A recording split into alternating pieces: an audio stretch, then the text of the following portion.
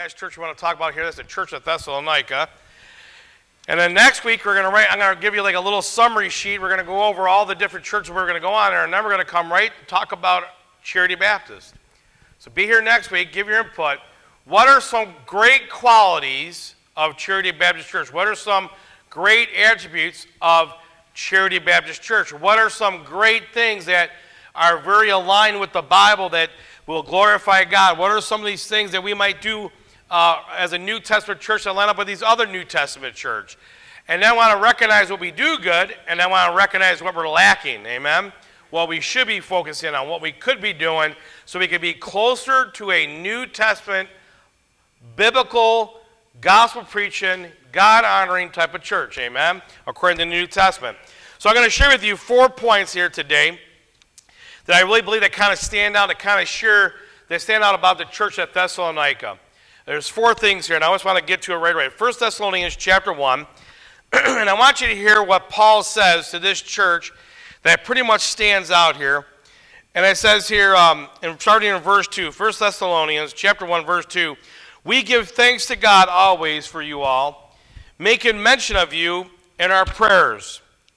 Look at now, remembering without ceasing your work of faith and labor of love and patience of hope in our Lord Jesus Christ in the sight of God and our Father, knowing, brethren, beloved, your election of God. Can I tell you this morning, Paul came right off the bat and gave a compliment to this church, what he saw from a difference when he was there, and now when he's praying for this church, what came to his mind right off the bat.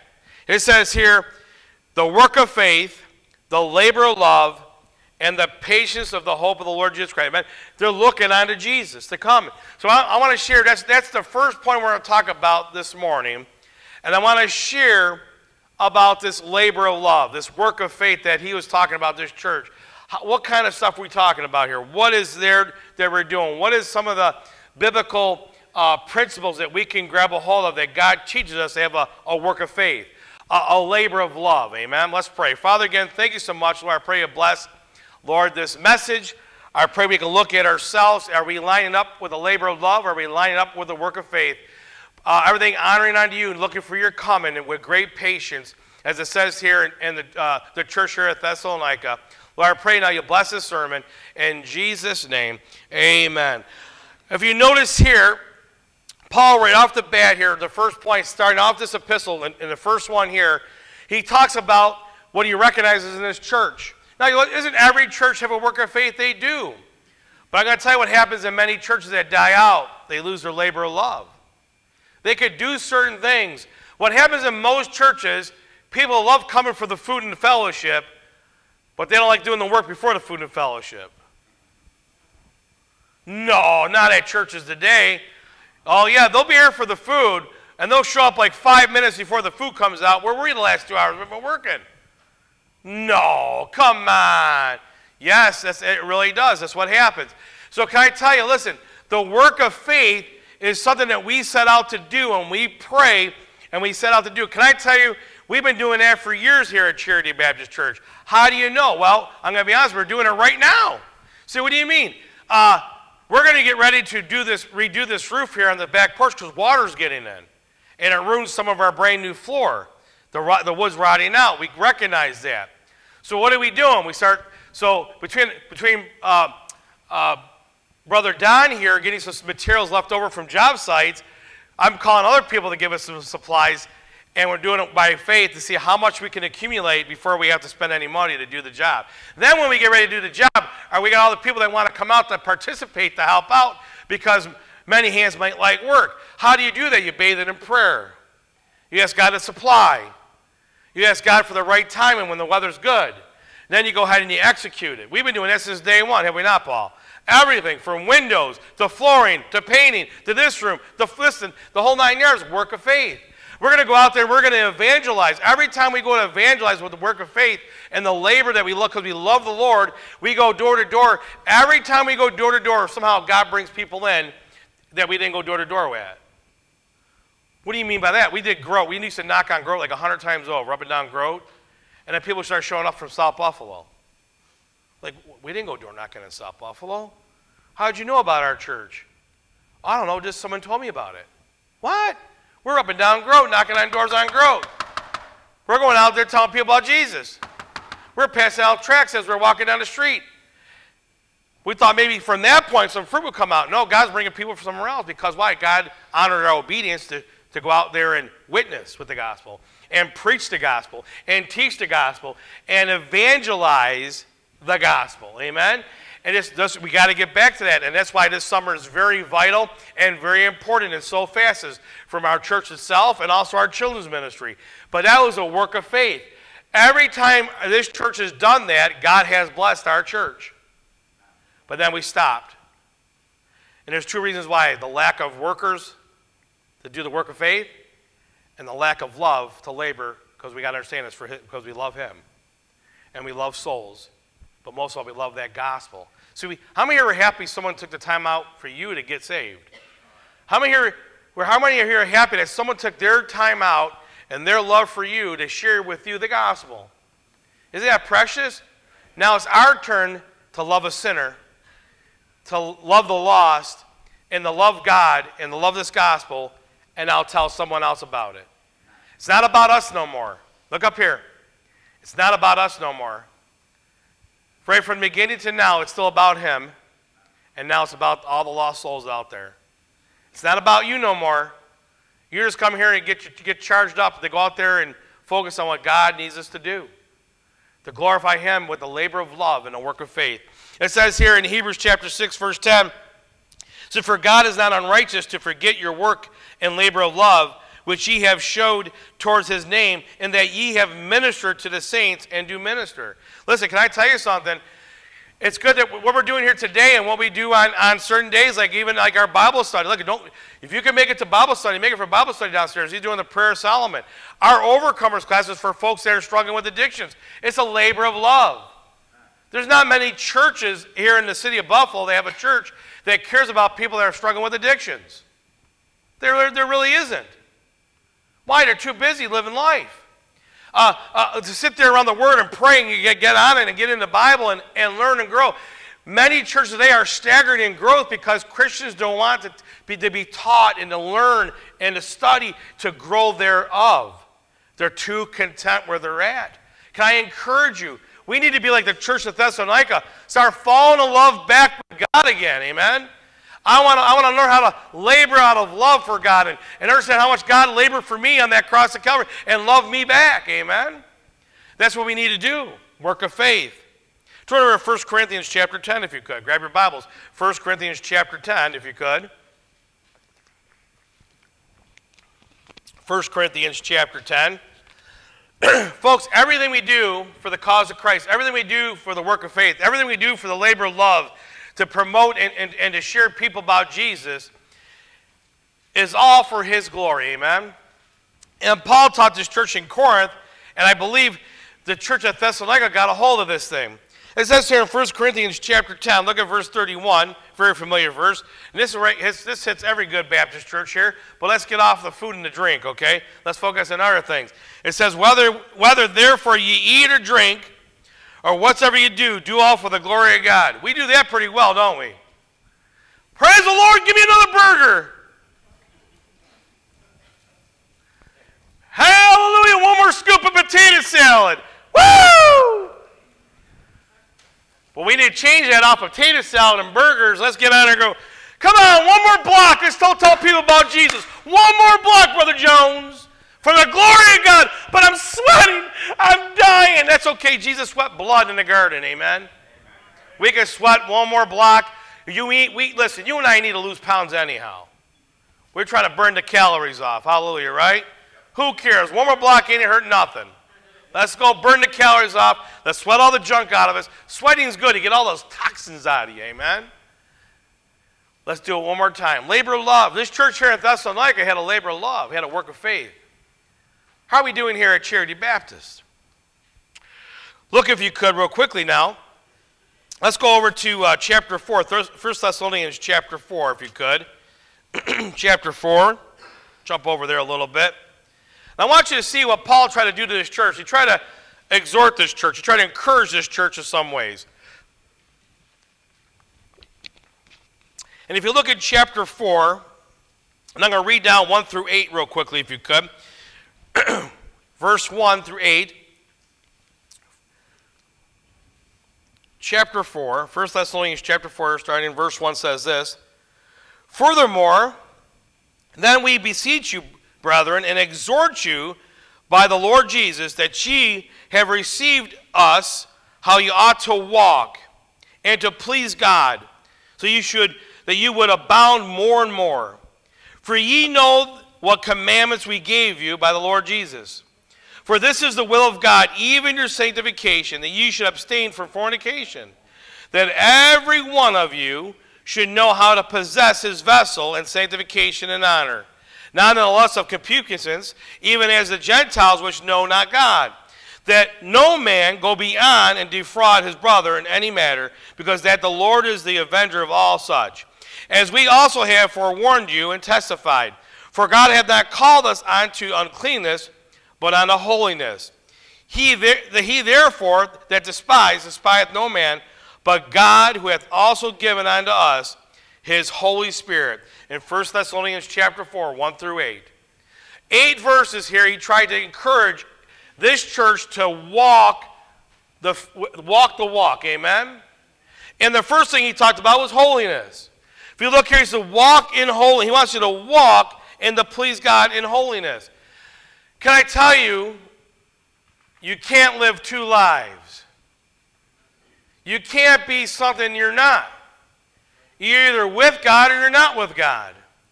You either want to go ahead and let God shine truthfully, or you don't want God to shine truthfully in your life. I'm just trying to tell you here today, folks, we need God to shine in our lives. We really do. We cannot wait any longer for anything. We need to walk holy. When we go out there in the world, we need to be, when people look at us, we say, wow, you're something different about you. Just being honest with you. They're only going to know that by your countenance, by your speech, by your behavior, your actions. What comes out of your mouth, how you interact, what do you do in certain situations, on the streets and everything else. Holiness. Jesus says, be ye holy, for I am holy. Doesn't mean be perfect, or be mature.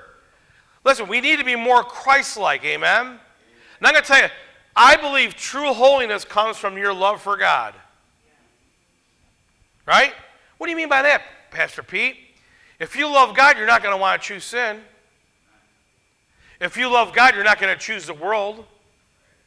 If you love God, you're not going to choose the pleasures of this life. You're going to sit there and do what God wants you to do. You're not going to choose lust, you're going to choose love. Amen? And if you love God, the more you love God, and the more you love God, and the more you do because you love God, and the more you labor for the love of God, you do it all for the sake of loving God, you're not going to do anything that's contrary to the things of God. Amen? Turn over to Isaiah chapter 30. Keep your finger there in 1 Thessalonians. Don't lose that, but turn over to Isaiah chapter 35 if you could. Isaiah chapter 35. Isaiah chapter 35. We'll start, when you get there, we'll start in verse 8. Isaiah chapter 35. It says in Acts chapter 3, verse 12, says, and when Peter saw it, he answered unto the people, ye men of Israel, why marvel ye at this? Or why look ye so earnestly on us? Though by our own power or holiness we had made this man to walk. Now, if you look at in context of that whole scripture there, they're given some powers to heal people in the book of Acts for a sign to the Jews to believe. Amen? But can I tell you, how many here will ever lay hands on people and pray over them? And see God answer prayer? I have. I have. It wasn't because of me. It wasn't because of the people that laid hands on, it was because of God intervened and took care of business. But you want holy men, right? You want holy men. You want holy men that are going to sit there and pray about certain things. I remember when I was on deputation, I used to go to all the little kids. I used to sit there and look at the little kids. I go, will you pray for me? I would look at the little kid and I go, pray for me. Here's my prayer card. I want you to pray for me. And all their parents were around, all these adults around her goes, why am I only asking the kids? Because they're still innocent. The world hasn't tainted the world's already tainted the adults. Get it? I don't know how they live. I don't know how those adults live. I don't know what they're doing outside of church. I don't know what they're doing in their walk with God. I don't know what they could have. They could have ought against a brother in the church. They could have sin in their life that's been hidden under the carpet. They could whatever under the rug. So I go to little kids. I go, pray for me. So there's a church out there that supports me, and the whole entire Christian school supports this ministry. As I praise the Lord, because sometimes you just can't trust adults. They say they're going to pray, but they don't. So what they did at that Christian school, what they do is every morning they take a missionary and they pray. And so at least once a week they're praying for the Wigdor family and Charity Baptist Mission. Amen? Every week, at least once a week. I say, hallelujah. Maybe those kids will get through. I don't know how the adults are. See, why is it? Because, you know why? Because they're innocent still. They're tender. God's still molding and working on them. Let's be honest with you. People that are living holy want to be in church, want to gravitate to God, want to know more, it's just hard. You say, well, that's kind of judgmental, isn't it? You're saying that. I go, listen, I'm going to tell you right now. I have a hard time missing church. I'm going to go on vacation soon. Okay, I need a little mountaintop recovery. But that's planned. That's planned. But I hate missing church. I'm here Tuesday. I'm here Tuesday mornings now, right, Chet? With work, People Inc. I'm here Tuesday mornings. I'm here Tuesday evenings. I'm here Thursdays. I'm here almost every other Saturday, if not 3 Saturdays out of the month. I'm here every Sunday. I just love being here and taking care of God's house and doing God's work. I had people tell me, I said, you demand too much, Pastor Pete. No, why? I'm not demanding nothing. So I want you to just fall in love with God and get busy for God. That's all I care about. I got things to do in my life. So do I. Do I have things to do in my life, Paul? I have a lawn that has to be mowed too, you know. I just want you to be holy. I want you to love the Lord. I want you to figure out things, you know. Your schedule might be a little harder than mine. I don't know. You got to seek God's face and all that. I just want you to fall in love with God. I want you to be fueled by the labor of love and the work of faith. I want you to sit there and realize that He's holy, and I want you to gravitate to be holy like He is. That's all I care about. You know what? And then you're going to, now you're going to make time for God. You're going to want to read your Bible and spend time with Him and commune with Him. How many of you love reading your Bible? When I get holy, read your Bible every day. Pray every day. Spend time alone with God. What are you trying to say here? What I'm trying to get at point here is that life's too hectic and it's pulling you away from Christ. He is. Don't tell me He isn't. This world is pulling you away from Christ, the demands that are going on. You can't be. What really kicks me is that I hear people that have no job that sit at home and say, I have no time to come to church. But you have no job. What are you doing? Well, you do like 3 medical appointments a week, and what else do you do? Well, I got to do this, and I got to do that. I do the same thing. We have to clean our house, too. I got to mow a lawn. But what else do you do? I know, you're playing those video games. Did you win anything? Did you save the world? I have a better way to save the world. Tell people about Jesus. You mean I got to get off a PlayStation? You sure do. You mean I got to get off an Xbox? You sure do. You means I can't play? Plays later, man. I didn't say you can't play, but put God first. Holiness. True holiness is when you put God first and you love the Lord and you give all your mind, heart, and soul. Didn't He say that? Who's supposed to get the preeminence? Holiness comes from love.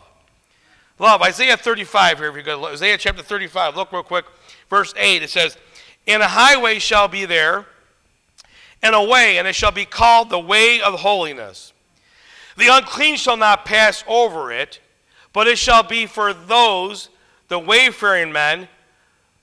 Thou fools shall not err therein. No lion shall be there, nor ravenous beast shall go up there into it. It shall not be found there, but the redeemed shall walk there.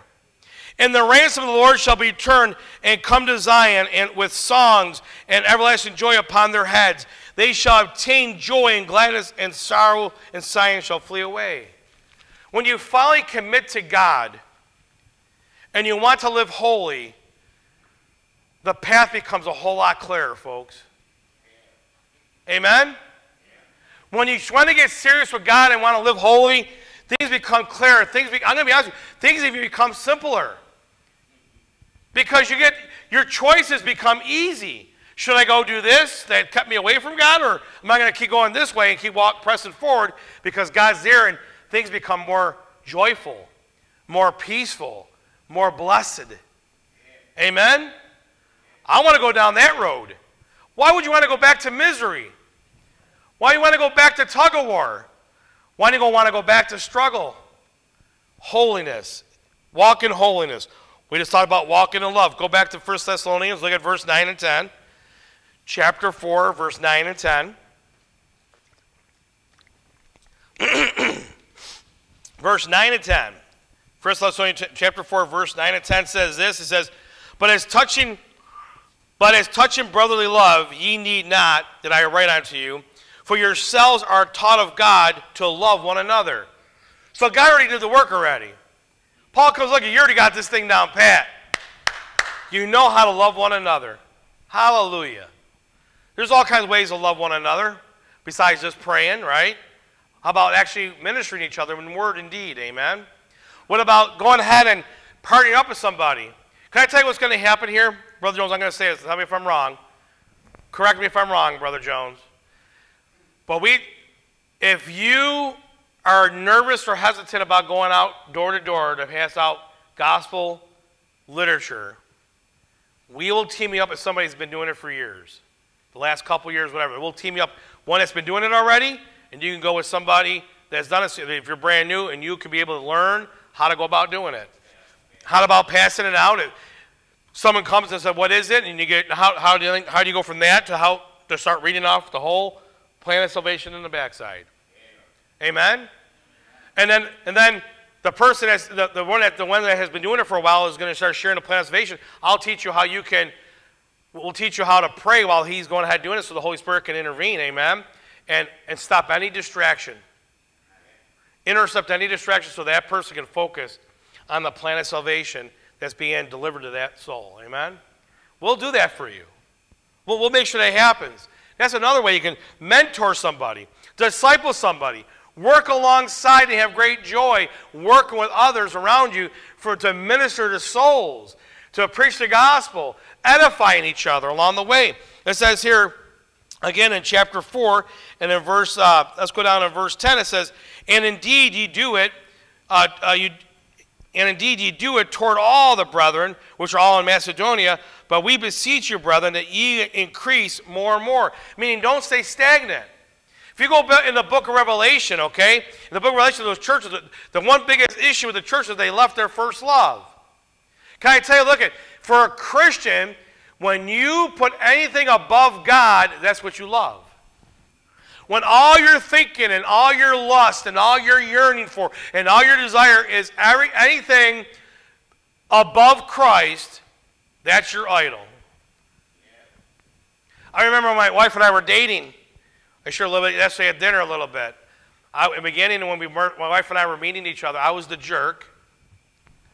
My wife called me a jerk in the very beginning, and then she married that jerk, amen?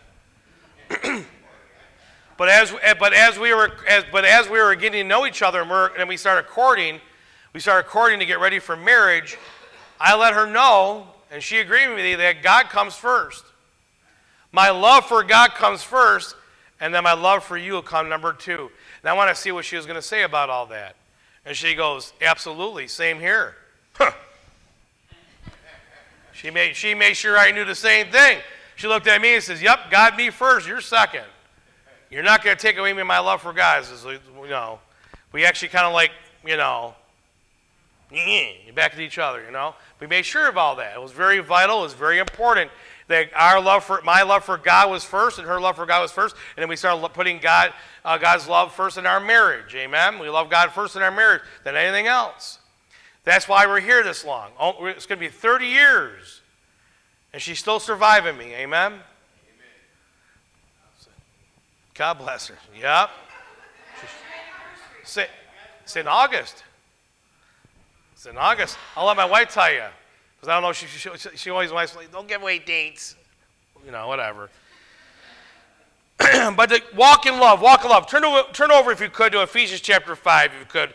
Ephesians chapter 5 here. Paul talked to his church at Ephesus about the same thing.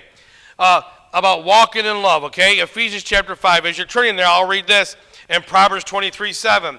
It says, for as he thinketh in his heart, so is he. Eat and drink, saith he in thee, but his heart is not with thee. Amen?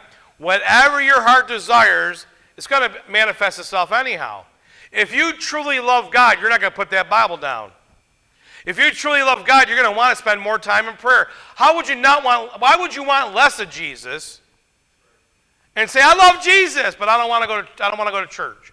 I love Jesus, but I don't want to read my Bible. I love Jesus, but I want to sit there and pray. I mean, what? It's like the opposite. What you love, you're going to invest in, amen? Your blood and sweat, you're going to invest. I love God's church, amen? I love Charity Baptist. That's why I break my back. That's why I sweat. That's why I get dirty. Because I love God's church. I want God's church to look good so that people come in there to get a good impression. And just imagine if we didn't vacuum for a month. We didn't clean toilets for a month. We didn't take the garbage out whenever we felt like it. What happens if we just let things be as it is? What would you think of this church? Mow the lawn whenever we want, we feel like it.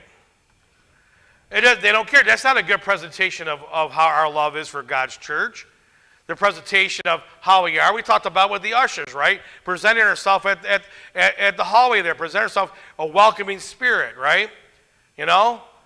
What happens if you're an usher, you walk and you got boogers coming down your nose and you're coughing in your hand and you want to shake someone's hand and you're wearing a t-shirt with hamburger grease on there from the night before. Welcome to Charity Baptist Church. It doesn't go... like, what? Who's this guy? Oh, he's our usher.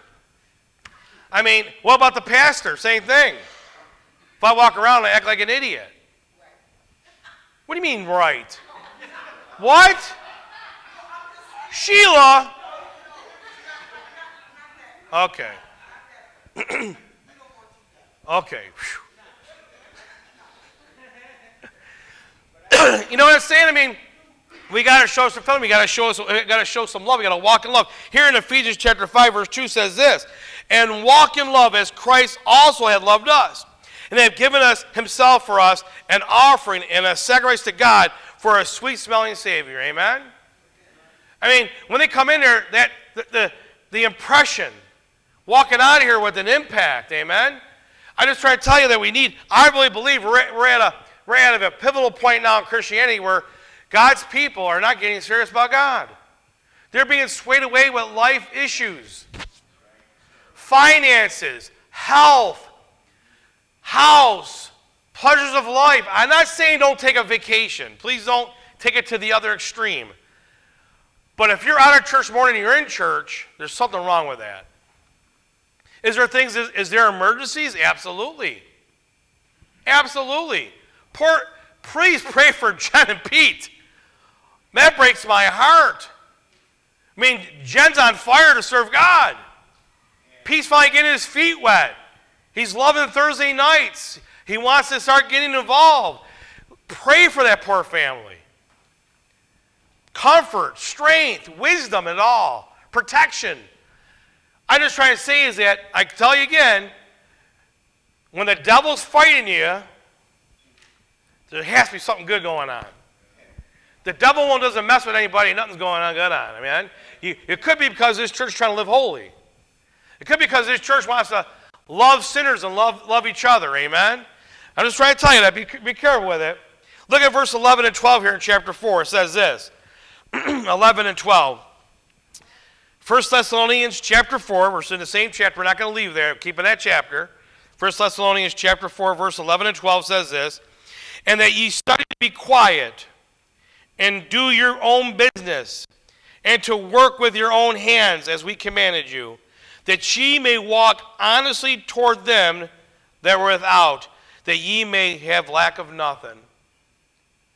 Wow. What are you trying to talk about? Listen, there's some folks that need to know how to get what you got. Say what? What got you to this place of faith? What got you to this place of maturity in your life as being a Christian? What got you to a place of being excited about doing something for God? You need to pass it on. Don't look at what happens many times. Don't brag and be all self-righteous about it, but be diligent to stay the course, and then be diligent to help another. Amen. You might even have to teach them you might teach them how to read their Bible a little better, how to pray a little better, how to maybe team up with you to do something great for God. Maybe going or passing out tracts along the streets. Just walk the streets and pass them out. Get on the phone. Maybe there's somebody that they need to hear about Jesus and say, can you go with me? I need my friend to get saved. Can you go with me, please? You're going to have to make time. Be diligent about it to make time to do so. I'm just trying to tell you've got to be diligent. If you could, turn over to Proverbs chapter 4. Proverbs chapter 4, if you could. Keep your finger there at 1 Thessalonians. Don't lose that spot now. Don't take your finger off of that. As you're turning over to Proverbs chapter 4, I want to read you this here in 2 Peter chapter 1, starting in verse 5. And 2 Peter chapter 1 and verse 5 says this. It says, and besides this, given all diligence, add to your faith virtue, and to your virtue knowledge, and to knowledge temperance, and to temperance patience, and to patience godliness, and to godliness brotherly kindness, and to brotherly kindness charity. And if these things be in you and abound, that ye make you that ye shall be neither be barren nor unfruitful in the knowledge of the Lord Jesus Christ. Amen? But he that lacketh these things is blind and cannot see afar off, and hath forgotten, look at now, and hath forgotten that he was purged from his old sins. Wherefore, the rather, brethren, give diligence to make your calling and election sure. For if you do these things, you should never, look at it, never fall. Don't ever forget where you came from, but never go back. You got to keep moving forward. You got to be diligent in moving forward. You got to keep adding on to your life. We talked about that in our overcomers class. We just went ahead. We talked about inventory. You already got God's giving you all this victory in your life, and now you're here and He's working on some stuff. But where do you see yourself a year from now? What are those things in your life that you know you got to get rid of, that got to go so you can add to what already God has done? If you're here this morning and you know you're saved and born again, you're going on the way to heaven, you got to be diligent. Stop. Look, Christians are stagnant. Why are not churches growing? Why are not people getting excited about giving the gospel anymore? Why aren't people getting serious about God? Because they're in a spiritual rut. They've been hypnotized by this world. They've been sitting around on the pleasures of life, and they won't allow God to move them unless there's a tragedy. A tragedy has to hit their household. A tragedy has to hit their life. A tragedy has to hit this world that we live in today in order to wake us up and say, I got to get back to church. I got to get serious with God. I got to grab my Bible. I got to start praying and reading again. No, no, no, no, no, no. You should have already been doing that if you only started exercising diligence. Look at now. Start adding. You're not perfect yet. I'm not perfect yet. I haven't arrived. I've been saved for over 30 years. You're not perfect, Pastor Pete? No. God's still working on me. I'm spiritually ugly still. And He's trying to make me pretty spiritually. I got a lot of rough edges got to be rubbed off. I got to be molded. God ain't done with me. He's begun a good work, as it says in Philippians 1:6, right? But until the day of Christ. Look where you could at Proverbs chapter 4 real quick. Proverbs chapter 4. It says this, keep thy heart with all diligence, for out of it are the issues of life. Amen? You better protect that heart. You better keep that heart intact, because guess what? Whatever possesses your heart is what comes out of your life. Come on, pray for the folks that are, some are sick. Some have some important things, but pray for these folks. It's like every week there's something going on. Pray for them. Pray for them. Pray for them. Because I tell everybody now, if everybody that says they're a member of Charity Baptist Church was here today, this place would be full. Think about it. How do you know that? Because I have a whole list. I pray for you. I pray for them all. But every week there's something. Every week there's something going on that keeps them out of church. And I ask them, how you reading your Bible at least? You're reading your Bible? Are you praying? Are you reading your Bible? Well. And it breaks my heart because they're not. When you start humbling and bumbling on your words, then you're not. Well, diligence, because guess what? Someone's sucking you in back to the world. Someone's deceiving you. It's that roaring lion, amen? He's trying to devour you a little bit. Look over real quick now to chapter 5, 1 Thessalonians chapter 5. 1 Thessalonians chapter 5, if you could. I want to start in verse 12. Go over to verse 12. Go to verse 12, amen. 1 Thessalonians chapter 5, starting in verse 12, says this. And we beseech you, brethren, to know them which labor among you, and are over you in the Lord, and admonish you, and to esteem them very highly in love for their work's sake, and to be at peace among yourselves. What is that talking about? Anybody can tell me what that's talking about? Anybody know what those two verses are talking about? I'm going to hold myself accountable now. What's that? Pastors, teachers, and elders, yes. Ask me a question. I was honest now. I want you to come to me. You can tell me, you don't do it now, but come to me afterwards. I'm not here to get a pity party here either, but I want to tell you, I hold myself accountable to a higher standard than you do. Probably years, I don't know, maybe I'm wrong, but I hold myself to a high standard. I try to set the example in this church, not only to be the pastor to minister spiritual things, but also it's not beneath me to clean a toilet. Okay? If it's beneath you to clean a toilet, then you, okay. All right? I'm just saying, from the get-go, 15, 17, whatever, how many years ago we started here, it was never beneath me. Whatever I would ask you to do, I've already done it or am doing it. Is that good leadership? Okay? Yes or no? Okay. Where I fall short in is because I can't be in two places at the same time or be two people in the same place. I'm going to share this a little bit. And I'm going to brag on three people here, okay? Brother Paul, before he got injured, you always say, get in your office! Go do your pastor thing. Yesterday, I had to go mop the floor, and Brother Jones is there, and he goes, go up there and finish your sermon. Go up there and finish your sermon. I got this. Right? And then during the week when we're working on our projects, Don goes, stop. Stop. I got this. Just mind your own business. Because I was the one that always had to get it going, right? And I still today, I call people, gather free supplies, or see where I can go pick something up. Or, hey, do you have this? I'm the one hustling to try to get things that we lack so we can have it here. So we can get busy doing it. Okay? But I hope to God that I'm not failing you in any area as a pastor, as a servant of Christ, a teacher and preacher of the gospel. Because my intention is not to do so. The problem is I can't be everything and everybody for everybody. That's why we need more mature men and women to carry on the load of visiting and praying and doing. It takes a church, not a pastor.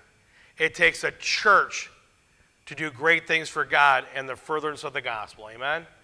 The pastor can't do anything. There's churches today that are so old of all the people and they've gone through 4 or 5 pastors because they ran the pastor to the ground and got him out because he wasn't good enough.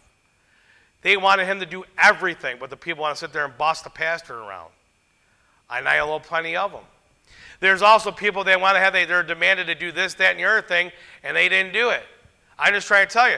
And then the other way around, I've seen pastors run people out the door because they try to pound them to the ground, right? Listen, we're here to work together, amen? And it says here in Galatians 5:13, I'll just read this. For brethren, ye have been called unto liberty. Only use not liberty for the occasion to the flesh, but to love. Look at now, love and serve one another. Amen? All the things that I do here is not just for me to look good. It's to make God's house better and God's ministry better so we can serve one another for the cause of Christ. Amen? Is that a good thing or a bad thing? That's a good thing, right? We're here to serve one another, pray for one another, love one another, serve one another. It says in Romans 1:9, it says, for God is my witness, whom I serve with my spirit in the gospel of his Son. And without ceasing, I make mention of you always in my prayer. When I look at you, I pray I see you being used by God at your fullest potential. How we're going to get there, I don't know. That depends on how much you want to yield yourself to Christ. How much will you allow me to teach you and mentor you and help you get to that? Your walk with God. Amen? Our duty to serve. It's our duty to serve. It goes down here now in verse 14 and 15. It goes on in verse 14 and 15. Now we exhort you, brethren, warn them that are unruly, comfort the feeble-minded, support the weak, be patient toward all men, seeing that none render evil for evil unto any man, but ever follow that which is good, both among yourselves and to all men. Amen?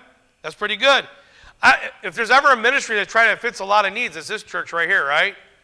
We do it Tuesday. We have an addictions class. We go out soul winning. We have a clothing pantry. I mean, we got all kinds of stuff to try to help those in need. But we always keep the forefront is the gospel. They get gospel tracts. On Tuesday night, they get to hear the gospel. They get talked to with the gospel, right? We talked off to the side more about the gospel. We got people that they used to go on Tuesday, now come here on Sunday. I'm just being honest with you. We do pretty good on that, right? Proverbs chapter 14:21. He that despiseth his neighbor sinneth, but he that have mercy on the poor, happy is he. Amen? God wants us to reach the poor in spirit, poor in need of Jesus. Look a little further here. It talks about, let's go down in verse 23 through 28. And I'm going to be closing up here very quickly here. It says here in verse 23, says this, and the very God of peace sanctify you wholly, and I pray God your whole spirit and soul and body be preserved blameless unto the coming of the Lord Jesus Christ. Faithful is he that calleth you, who also will do it. Brethren, pray for us. Greet all brethren with a holy kiss, except here. I want no holy kiss. Just give me a handshake, fist bump, amen? I charge you by the Lord that this epistle be read unto all the holy brethren, and grace of our Lord Jesus Christ be with you, amen. Can I tell you something here? The truth is important. Amen? The truth is important. The truth will set you free, the Bible says. We need to be sanctified through the word to get the truth. Amen? It says in 3 John chapter 1, verse 4, it says, I have no greater joy than to hear that my children walk in truth. Can I tell you today, the type of preaching I do, when I go to some of these other churches that support me, and there's times in the past that I'm mind-boggled. But I shared some of our experiences here at Charity. I remember preaching out in Syracuse to the church, and I preached about how even the elect get seduced, amen? How even the saved get seduced by the things of this world and by the devil and everything else. And I shared some of my counseling sessions, didn't name names, that I had in my office dealing with certain things going on. Didn't know that a week later the pastors called me up and go, what did you do? What did you do? I've had 4 women come to my office, and 2 of them I'm already doing marriage counseling with. These 4 women came to me, didn't know that they were abused as a child. All types of abuse. You just fill in the blank. You know where I'm getting at. They didn't have the courage or the boldness to come forward and say, Pastor, I need help, and this is the area I need help in. But the truth was preached. The truth got in the mind and the heart to start thinking, and these 4 women came forward, and this pastor was able to minister and counsel 4 marriages, and he was able to salvage 3 of them. All from what happened to the wife as a child that came and carried over into the marriage. Folks, truth is important. Truth, because it gets down to the nitty-gritty of what's really going on, the root of the problem of someone's life, amen? Or someone's walk with God, or someone whatever. You got to be truthful with God so God can be truthful with you. Amen? Turn over to 2 Thessalonians chapter 2, and we'll close with this. 2 Thessalonians, and in chapter 2, if you could. And we'll close with this. We're just going to skip the last song, Brother Sam, all right? It seemed to be very important to get through this. 2 Thessalonians, if you could, in chapter 2, look over verse 15 through 17. It says, "Therefore, brethren, stand fast, and hold the tradition which ye have been taught, whether by word or by epistle. Now our Lord Jesus Christ himself and God, even our Father, which hath loved us, and have given us everlasting consolation and good hope through grace, comfort your hearts, and establish you in every good word and work." I want you to notice, it says, stand fast. Steadfastness is very important. What do you mean? You got to keep going on. Keep on keeping on. Amen? Don't stop. Don't stop. Don't stop. It's easy to be out of church. It's easier to be out of church, out of the Bible, out of prayer, than it is to try to get back that habit again. How many agree with that? You stop going to church, it's hard to come back again. It's hard to get out of that house, get in that car, come back to church again. When you stop reading your Bible and you just put it aside because life is consuming you and your sin's consuming you, whatever's going on, it's hard to say, I got to make time now. Well, wait a minute. Before all this, you did make time. You made time for prayer and Bible. And somehow it's too much now. You can't do it no more. In 1 Corinthians 15:58 says this, "Therefore, my beloved brethren, be ye steadfast, unmovable, always abounding in the work of the Lord, for as much as ye know that your labor is not in vain in the Lord." Amen? Can I tell you this morning, folks, this church at Thessalonica knew how to work. Knew how to work the work of faith. They knew how to love with the labor of love. They knew how to keep it going and not stop and not lag back. They were diligent. They kept moving. They kept moving. They kept working. They kept walking and walking with God, walking in truth, walking in love. They never stopped. Everything was consumed around the things of God.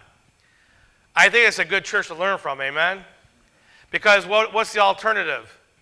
Ready? Look up here. The things of your flesh, the pleasures of this life and world, and maybe even your sin. And then God gets pushed out. Folks, we need to be like the Thessalonica church, amen? We really do. Every head bowed, every eye closed. We're going to pray. I